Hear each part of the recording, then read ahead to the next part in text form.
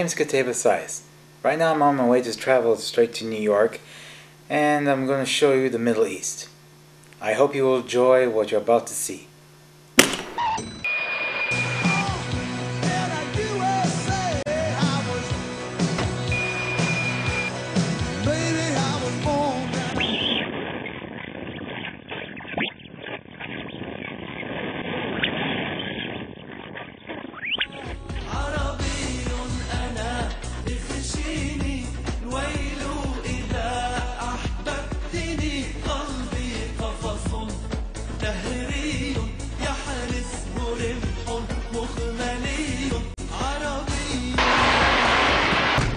السلام عليكم وأهلا وسهلا من المملكة العربية السعودية.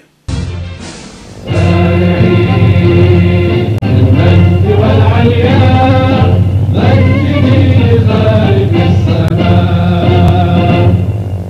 وارفع الخفاق أفضل يحمل نور المشقق مجدي الله أكبر يا موطني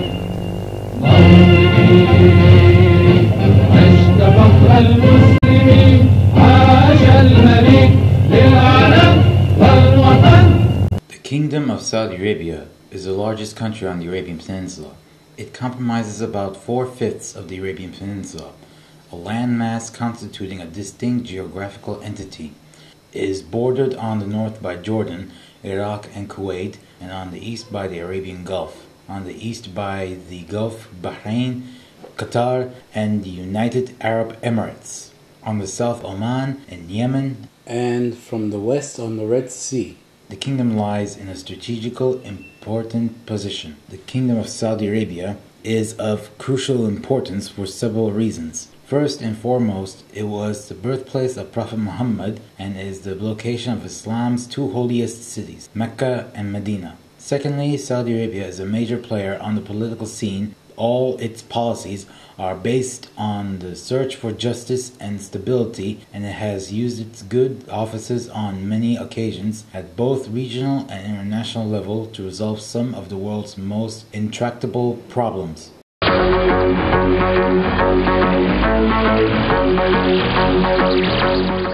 Brief history of Mecca and the Kaaba. The Kaaba is the great monument of Islam. It was built 4,000 years ago by Prophet Ibrahim and his son Ishmael.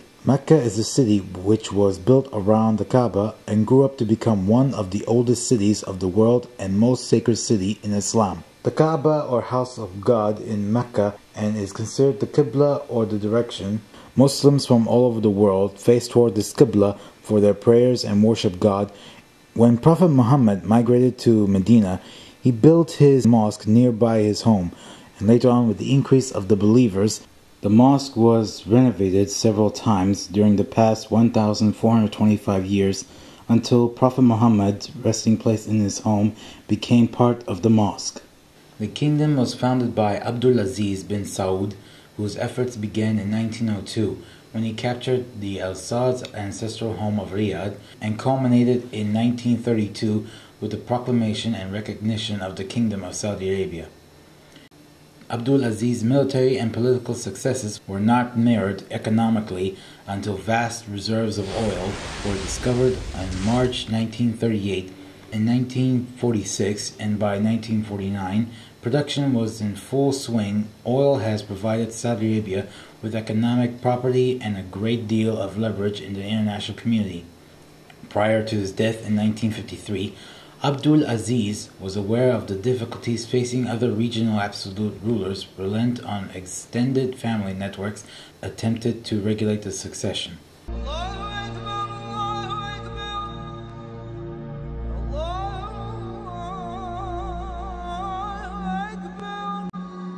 Islam focuses on the idea that there is a God who's watching you, and on the idea that there are angels who are watching what you're doing. It's like having cameras, you know, when you're in a company, for example, and they have cameras to watch the employees, what they're doing. So when there's cameras, usually the employees don't do anything wrong because they feel that someone's watching them. So a Muslim supposedly has this concept that he's being watched and that everything he does, whether good or bad, is recorded. Also the 5 prayers.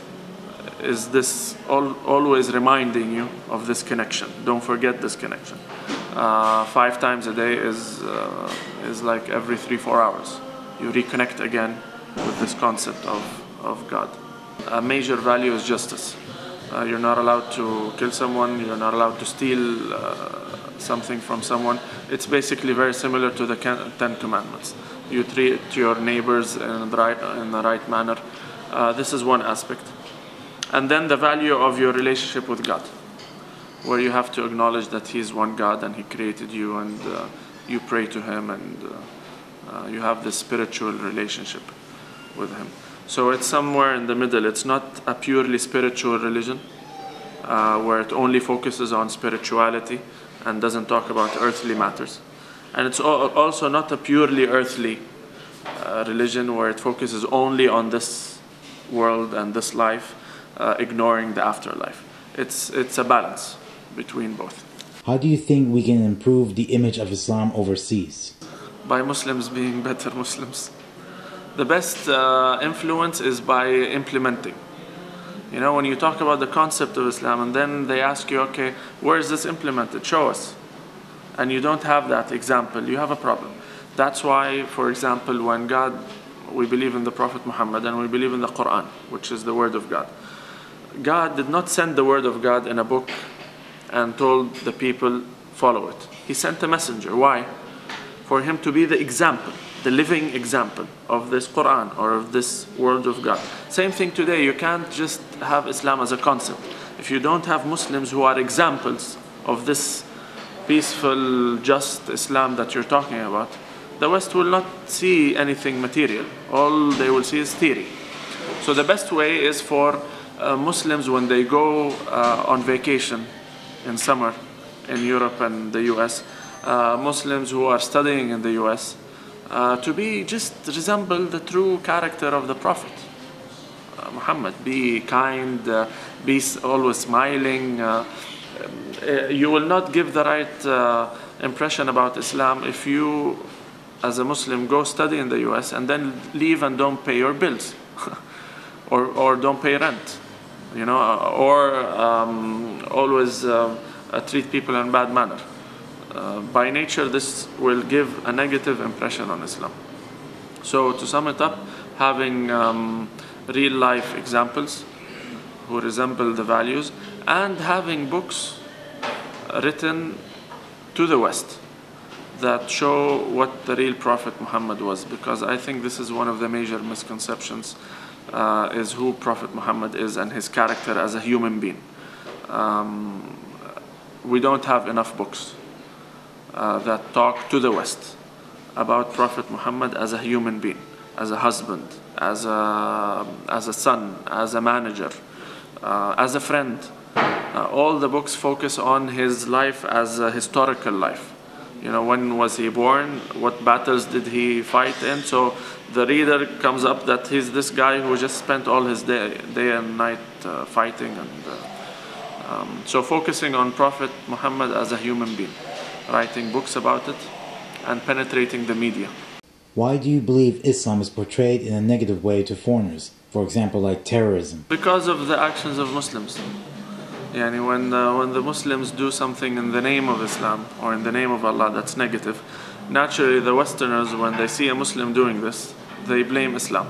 That's why I always say we have to differentiate between Islam and Muslims. Islam is a religion. Muslims are the people who follow it. Sometimes they don't follow it. Sometimes they follow it in a wrong way. If you go back to the history of Europe, of the West, during the Dark Ages, there was something called the Inquisitions, where they would kill people. The church would kill people to divert them from Protestants to Catholics and so forth.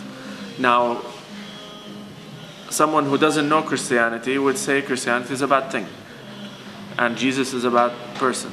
But someone who studied Christianity and knows Jesus, he would say that those people misused Christianity and misused the word of Jesus and misimplemented Christianity in the world.